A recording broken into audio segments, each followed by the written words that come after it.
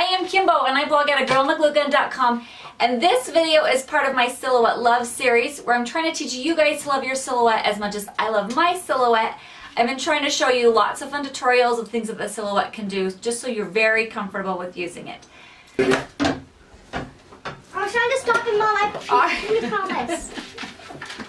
I hate you. Go away. Do you want me to start? That's what happens when I say I'm doing a YouTube video, and please don't come in. It's my bad for doing it while everybody's home. Anyways, today we're going to be going over the offset button. It's a button that maybe you don't use or don't even know how to use it. It's a really cool feature. It's really great for if you want to layer vinyl or if you have a thin font and you want to make a background to make it pop or make it a little bit thicker. So this is the project that we're making, and I wanted it just to pop a little bit more. So I used this offset so I could have this bottom layer of vinyl. So it's a really fun, handy feature to have, especially if you have a really thin font that won't cut out a vinyl very well and you want to chunk it up a little bit. So there's a couple different ways to use it to your advantage. Let me know if you have any questions. Let's learn about offset. I know you guys are excited. This is one of my cut files I just created. It says Flower Power, and I wanted a little bit bold. I want it to look like this one with the layers. Just makes it pop a little bit more. And I'm going to show you the easy way to get a nice layer underneath it that just matches up perfectly. So I first need to trace these because it's just a solid image right now. Trace, and then these are the flowers that will go with it. Now these flowers are connected, so I'm going to right click, release compound path, because my ungroup is not even highlighted. I don't even have that option. And then I'm going to color coordinate these because it makes my life easier. Oh, helps if I click on it. And the flowers are all going to be white, like daisies.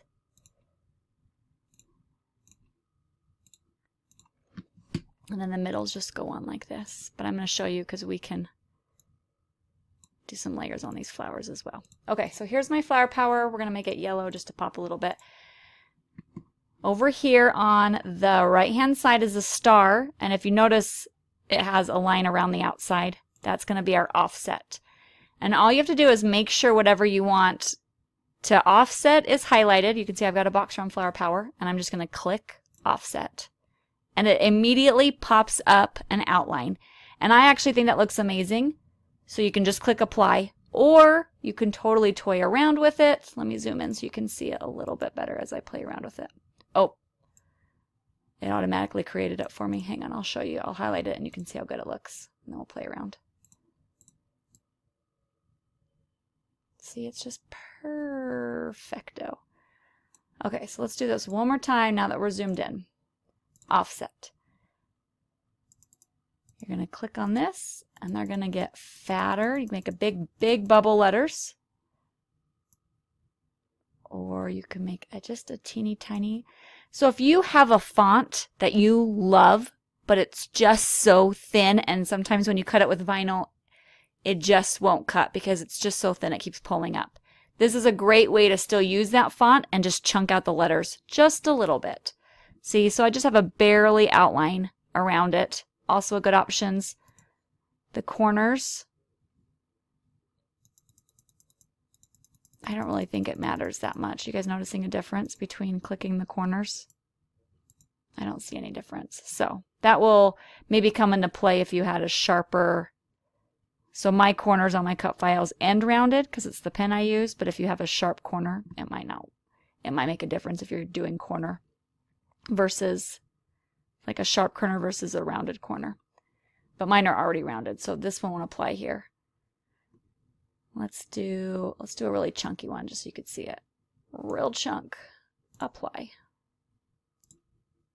We'll color coordinate it. It looks pretty. See? Look how fun that is. And you can see how we've got a little bit. You can right click, release compound path, and you can pull off these little tiny pieces.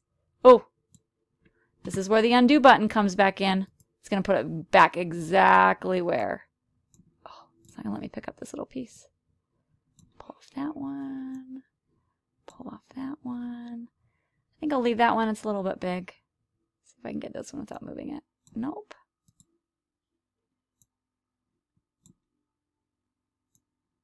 Let's see if I can get it back exactly where it needs to be. Probably not. Okay. Ooh, it's so hard. Let's zoom in. Notice I'm always clicking the undo because I want it to be lined up perfectly. I got it! I got it! Oh, now you're getting extreme. So I make sure to pull them all the way off the screen because I don't want them to get picked up and accidentally cut. Okay, we're going to make compound path, like magic. And then we've gotten rid of the little tiny nuisance ones that maybe we didn't want. So either whether you're doing chunky or normal or really skinny, either way it's going to look really nice. Let's do an internal one really quickly. So I've got this one. Maybe the one you have is a little too fat and you want to do a little bit thinner, like it doesn't fit in the space or something. I'm going to click on the star again. We're going to do internal. Now, it's hard to see because I've got a color. So let's go make this, try this one more time with no color so you can see it. All right. See how there's no option to click because this is not highlighted? Internal. So that's how teeny tiny it is. So that's not going to do anything if I make it bigger.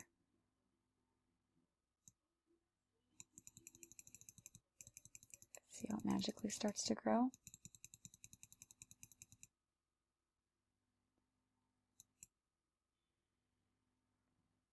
Does that not look pretty cool? Apply. Now, one thing to remember is that they won't be connected. So let's pull off the big piece. Oh, not that one. I'm having problems grabbing my stuff today. No, not you, fool. There we go. Pull that off. Bring this one to the front, just to make sure it's in the front. We're going to group it together. So now we can move it around and it will still be lined up perfectly. We're going to make this one yellow. Or make this one blue. Let's look how cute that works.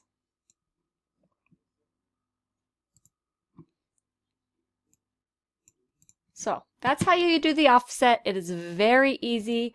And I've actually drawn fonts before, or like lettering, and then I do an outline. Look, if you pull it off, I know I get off on a tangent. I start talking and then I get reminded. If you set it aside, it looks like a shadowing thing, which I think is awesome. But I will do like I did this flower power, and I actually wrote around it and made a bold outline around it. And then I just think, why would anybody want this? Because it's drawn by a human, which means it's imperfect, and this one is just computerized and it lines up perfectly. So I'm going to show you the flower too. So if I wanted to put this on a white board, so I knew the white flowers would get lost. So I just thought if I made a little tiny border, oh, nope, border around the flower, it would pop off that paper a little bit more. See? So you can do it with anything, any image, any wording, any lettering. You should be able to use this offset button. It's a little tricky one. I mean, it's not super tricky, but it's just a little tiny doodad that actually does quite a bit. All right, I hope you guys understood the video. Let me know if you guys have any questions, and if you've missed any videos in my Silhouette Love series, make sure to scroll back and catch them all. And I would love a thumbs up or to subscribe to my channel.